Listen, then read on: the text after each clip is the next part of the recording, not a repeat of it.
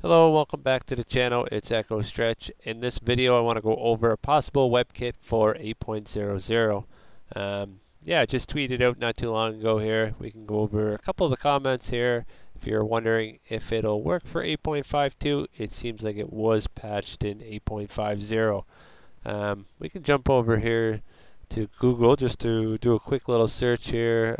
I think we type in PS4 firmwares. We go here, go ahead and check the firmwares, 8.0, 8.01, and 03. So if it was patched in 5.50 and 5.2 will not work. Yeah, but we can go ahead and check it here. We go ahead and click here, and we can see that it was with a Apple WebKit, and it was back in March 26th of 2021. If we go over to, let's go to HackerOne.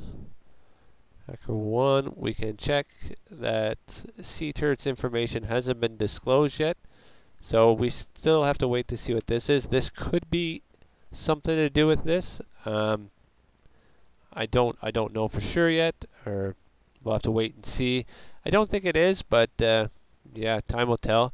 If we go ahead and jump on Twitter here to CTurt's CTurt. Go and check CTurt here. We can scroll down. I think it was August 19th. Yeah, just heard from PlayStation that I've been awarded 10,000 bounty.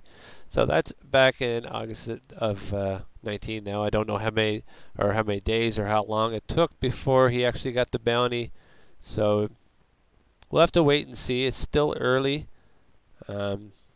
Yeah, so just don't panic. If you're on 8.52, there's still hope yet. We'll have to wait and see.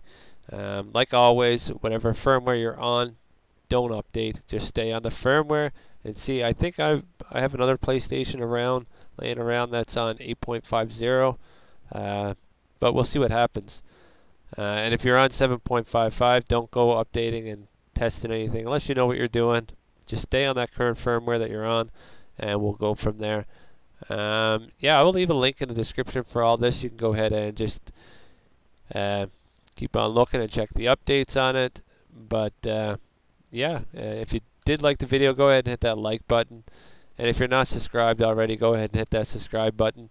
And I will keep you guys updated as soon as I find it out, you will know. So that's it for this video. I hope you enjoyed it. I will see you in the next one. Thanks for watching.